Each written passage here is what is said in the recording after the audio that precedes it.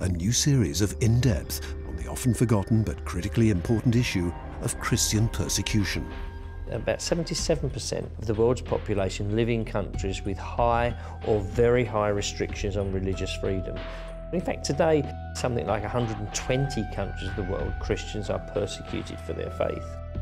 In China, North Korea, South Asia, Pakistan, India, Burma, Africa, Middle East, or even South America in Colombia, Cuba, Mexico even, it's the most persecuted the world over. Part of Persecuted #LookAway, a season of programming on the persecuted church. Fridays on God TV.